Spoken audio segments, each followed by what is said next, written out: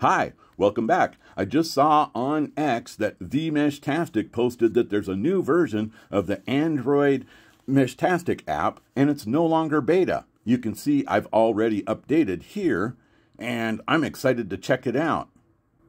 Wow, here's the connection interface, and it's really cool. It's got, you can report a bug, anonymous usage statistics, or provide phone location to the mesh. Yeah, they're saying that some people may not have it. It's rolling out regionally. As of last night, some people still couldn't get the update in Google Play.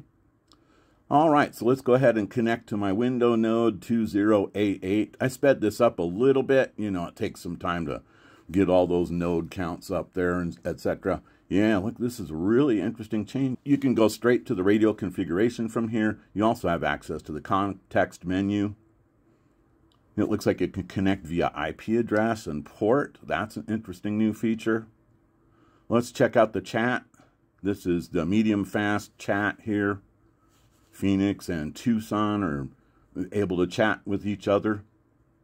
Sometimes mine don't get through. Here's the node list. Yeah, don't worry, that's not my actual location on my channel precision. I set it to within 2 kilometers.